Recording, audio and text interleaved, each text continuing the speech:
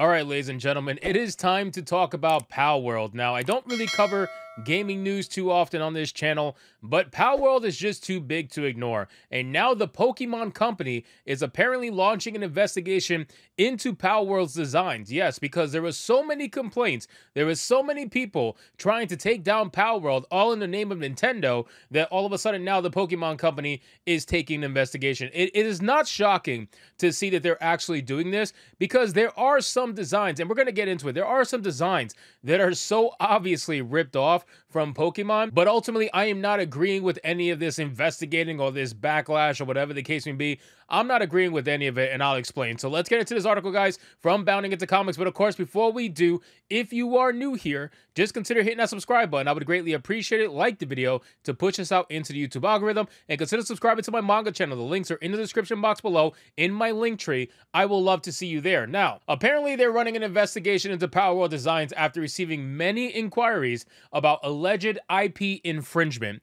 This is something that I don't necessarily agree with, okay? And here's the reason why. So, Nintendo as a whole is known, as a company anyway, is known for being in the medieval time. They cannot get with the age of the internet. It is literally impossible. They have been doing the same thing over and over and over again. And listen, that's fine. You know your client base, you know your customer base, no problem. Palworld came out with their own game, obviously inspired by Pokemon. Obviously, okay, I'll give it that. Obviously, it's inspired by Pokemon, but ultimately, it is a different game. There are different mechanics, there are different creatures, different names, different everythings. It could be inspired by Pokemon, but ultimately, it is a different game. And Palworld saw an opportunity that Nintendo has slept on for fucking decades, ladies and gentlemen. Nintendo has been sleeping on the fact that people have been asking for an online multiplayer game of Pokemon. That would have been a smash hit. You know how I know that would have been a smash hit? Because look at all the success that Palworld is having. Pokemon completely slept on it,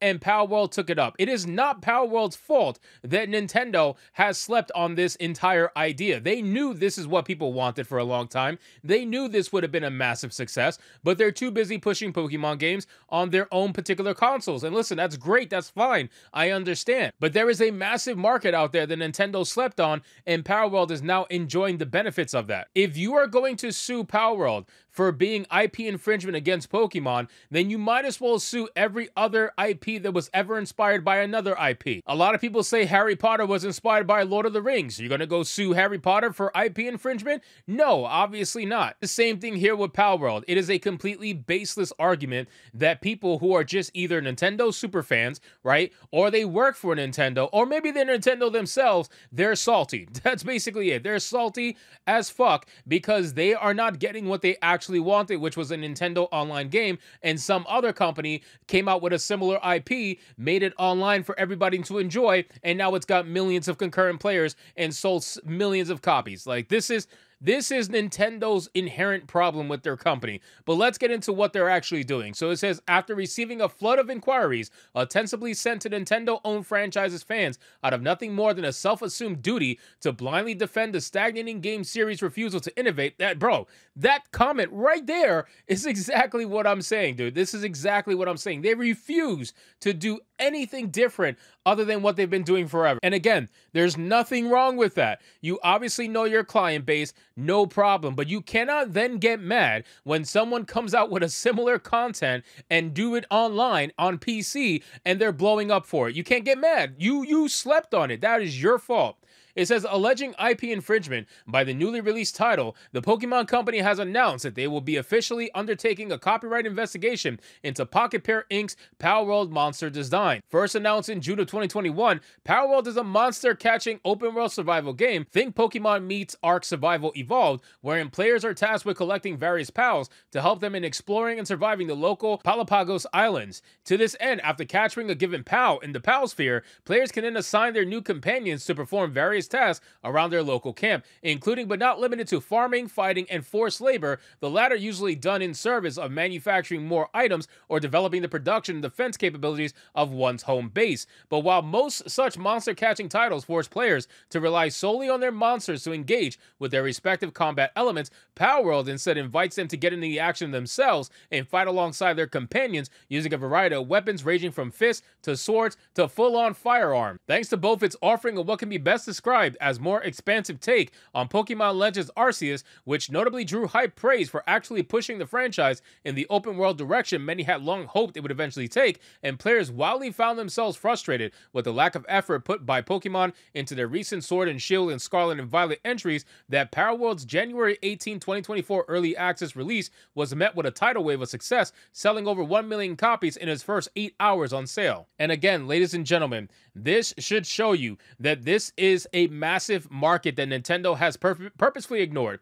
They have purposefully ignored this market for many, many years, almost past a decade, I would even say. And by them ignoring this market, there has been a demand that's been growing and growing and growing, and Nintendo slept on that demand, and Palworld ate it up like a champ. I give props to Palworld for saying, you know what, if Nintendo's not going to do it, we're going to do it. And that's exactly what they did. They are literally banking on Nintendo sleeping. It is just amazing to me. And Nintendo can't do a fucking thing to stop them. No matter how much fanboys of Nintendo may want this to happen, and trust me, I love my Nintendo. I absolutely love Nintendo. Some of my favorite games are Nintendo IPs, man. But ultimately, I can also understand and recognize that this company is so stupid when it comes to modern day entertainment. They are in the Stone Ages. They don't even know what's happening half the time. They're barely scraping by on their namesake and the ability to sell first-party titles. They are completely asleep at the wheel, and they're just riding along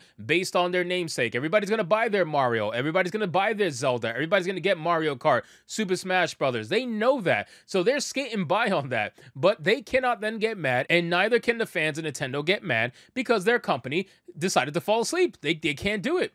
It says, in its week since release, these metaphorical tides have only continued to rise for Palworld. As of writing, not only has the game sold over 8 million total copies, but it also has set the record for the second highest consecutive player count of any paid Steam game, having posted a total of 2,018,905 tamers on January 24th. However, not all was dollar signs and dancing for Palworld, as though a very evident magnitude of players found themselves enjoying the game. There were a number, particularly the aforementioned Pokemon diehards, who responded to its success by attempting to poke any hole they could into its reputation. While this campaign saw a number of tactics deployed by critics, including accusing its art assets of being generated with AI due to simply to Pocket Pair Inc.'s CEO's own self-professed interest in the technology, and vaguely claiming, as Naughty Dog's senior artist Del Walker did, that it was made nefariously and by cheating, perhaps none was more prominent than which saw their monster designs charged with being nothing more than wholesale ripoffs of various Pokemon. And again, I would not doubt that. I would not doubt, if you look at some of their creatures, it's very evident that you can take the word inspiration and stretch it extremely far to the point where you can basically damn near say that's a ripoff. But again, they are still a different game. It is still a different complete system. It is a different game entirely, and even though it was heavily inspired, obviously we all know that, by Pokemon, there is no IP infringement. They cannot claim IP infringement, and they're only going to do so because they are mad. That's all it is. They are mad, ladies and gentlemen, and they're going to do everything they can to try to silence this giant, and then eventually maybe they'll come out with their own version of the game that they should have came out with 5 years ago, that they could have been banking on till this day, but they chose to fall asleep. I have no sympathy for Nintendo at all. Even though I love Nintendo, I have zero sympathy for how that company operates when it comes to online games, especially anything past their own systems. I have zero sympathy. They slept at the wheel. Palworld decided to take the win, and that's what we're experiencing right now. So anyway, guys, thank you so much for watching this video. I hope you did enjoy it. If you did, consider leaving me a subscribe. I would greatly appreciate it. Don't forget to like the video, comment, let me know your thought, and I'll see you guys on the next one. Hypnotic out.